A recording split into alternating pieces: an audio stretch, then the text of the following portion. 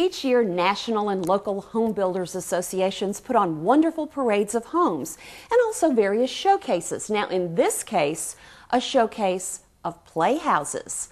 Designing Texas reporter Nicole Brindy has the scoop on what the pint-sized folks are looking for this year. It's today's finishing touch.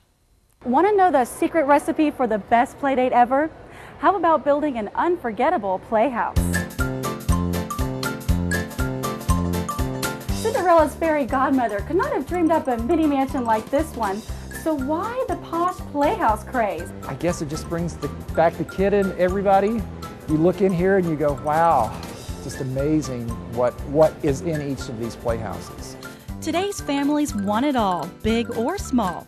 Say all aboard in your very own train depot, for example, or take it slow like the folks did from the Little House on the Prairie. The whole concept of the playhouse has really developed throughout the years. It's not just a piece of cardboard these days, is it? Oh no, it's not a kit anymore. It's a labor of love and a lot of thought in the materials and the theme that we've put together for each of these playhouses is certainly significant and different, and try to give somebody a really nice example of what can be done with a little creativity and not something that you would find in a kit form and put together with a screwdriver. Well, absolutely. And I know you were the designer for this house, the architect. Yes. What materials did it take, or how much effort did you put in this house?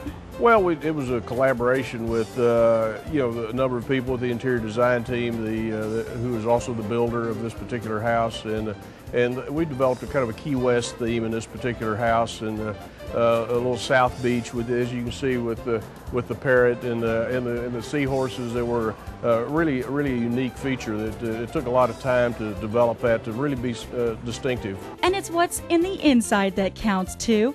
Check out what this Seahorse Manor offers you. Some of the things that are inside that just kind of makes it fun are we have a loft upstairs. You really can't stand up in it, and the kids really can't, but it's a little reading area. And we have the little kitchen area, and downstairs we have a plasma TV. And Corian countertops. Yes, Corian countertops.